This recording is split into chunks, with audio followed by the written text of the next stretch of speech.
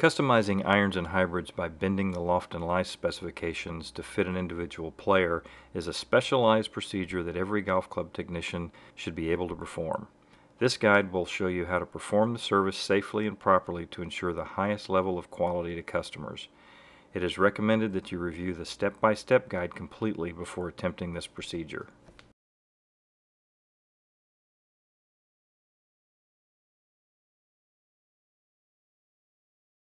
To set the unit to bend an iron, simply remove the pin, slide the T-bar housing that is attached to the inner bracket to the proper position for the club being adjusted. The inner bracket has a hole that lines up with the outer bracket holes. Simply position the inner bracket on the club number that you want to bend or measure and insert the pin.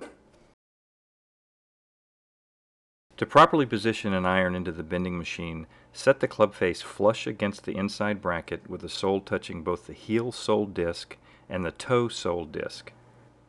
Using the face alignment aid, line up the grooves so that they are parallel to the edge of the face alignment aid. Once the iron is in the proper position, hold the club head with one hand and tighten down the T-bar clamp. Adjust the toe stop so that it is touching the toe. This will prevent slippage when making lie adjustments. Slide the Loft and Lie protractor into position. The lie reading shows what the lie angle of the club is based on the scoring lines.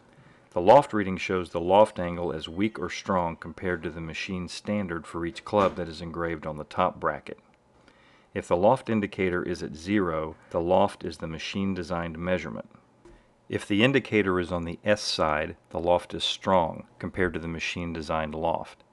If the indicator is on the W side, the loft is weak compared to the machine designed loft. Each mark is equal to 1 degree.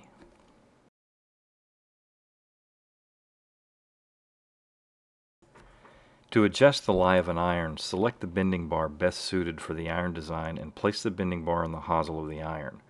For irons with standard length hosels, use the adjustable bending bar. For irons with short length hosels, use the short hosel bending bar. Caution: using the short hosel bending bar on a standard length hosel can cause damage to the hosel. Before adjusting the lie, check the lie indicator to get the starting lie reading. The bar should be positioned parallel to the face, as centered on the hosel as possible. To bend the iron, a short, quick application of pressure or a constant pressure are the two techniques used. To flatten the lie, apply pressure downward on the bar. Apply pressure upward to bend the hosel to a more upright lie. After bending, recheck the lie using the lie protractor. Before adjusting the loft, check the loft protractor to get the starting loft reading. To adjust the loft of an iron, place the bending bar on the hosel of an iron perpendicular to the face. To increase the loft, apply pressure downward. By applying pressure towards the back of the iron or upward, the loft will be decreased. After adjusting the loft, recheck the loft protractor to verify the change. The only part of the Maltby designed bending machine that requires disassembly for use with left-handed clubs is the brass toe stop. To set the bending machine up for left-handed clubs, use an Allen wrench to loosen and remove the toe stop bolt with the brass toe stop disc attached. Move to the opposite side of the machine and reinsert into the toe stop receptacle. Approximately 8 turns for the bolt should be sufficient to position the bolt securely into the bracket. Adjust the toe stop disc as needed. The sliding protractor assembly will simply slide to the left hand measuring side of the machine. No disassembly is required. Not all irons are made of the same materials. Some materials are more easily bent than others. The GolfWorks website has a list of iron models that should not be bent listed under the Expert How-Tos in the right-hand column of the home page. For more details on adjusting loft and lie of irons, refer to the step-by-step guide for loft and lie adjustment.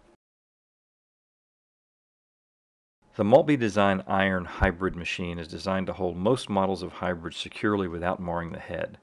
This is accomplished by the use of a specially designed flat-top brass soling disc with slight concave radius and the specially designed hybrid rubber face top jaw adapter. Remove the brass top clamp as shown and install the rubber face top jaw. The unit also has a backslide bolt clamp that secures the back of the head to prevent slipping during the adjustment process. Special caution: do not use the toe stop when bending hybrids. The toe stop can damage the finish of a hybrid.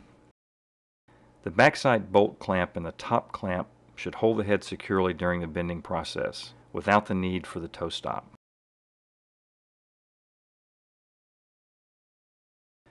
The procedures for bending hybrid type clubs are similar to the procedures for bending irons. Refer to the step-by-step guide for details on bending hybrids.